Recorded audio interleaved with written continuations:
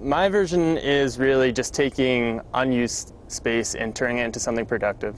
You hear, a lot of people complaining about mowing their lawn or just, they have too much junk in their yard, and, we want to use all that empty space and with existing infrastructure so we can, grow food. And it's an easy way for us young guys or older friends and people in the community to get involved in agriculture or even just growing food for themselves.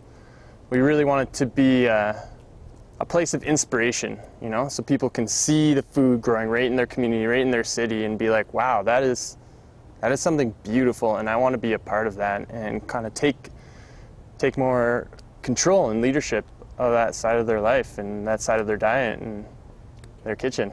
I mean, it started out really small. Our landlords, they were renting a place at the time, this place actually, and they knew we wanted to get into spin farming, and that was the first issue, was just like, okay, where do we find all this land? And there's so much land around, like there's so many backyards and empty lots, but it's acquiring that. So it was the first lot that made the difference, and they're like, yeah, of course, you guys can use our space. And as soon as we had one, then other people were like, okay, these guys aren't just a crazy group of friends growing weird things in my backyard. They're actually really serious and want to make this change happen. So, it was just a waterfall effect from there. Now other people are like, okay, I like that.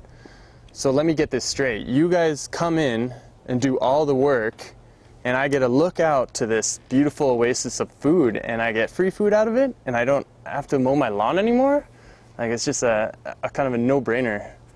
And some of these people, they've had, it's been a big cleanup, right? So they just have junk and pallets and bricks and rocks in their yard. So we've really cleaned that up, and people in the community are just like, oh, thank you. We've had to look at that eyesore for so long, and now, we're switching it into food. And, that's just really nice, just to be walking past these yards and be like, that is beautiful.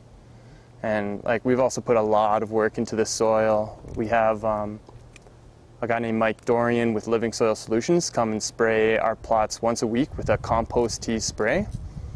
So that's really just adding tons of nutrients and microbial activity into the soil, because a lot of it is just so drained either from, who knows what's been happening in the past, or just, overusage of and not giving back to the soil. So yeah, we really, really think it's important to just leave the land a lot better than what we found it. Okay. And just creating little slices of paradise along the way.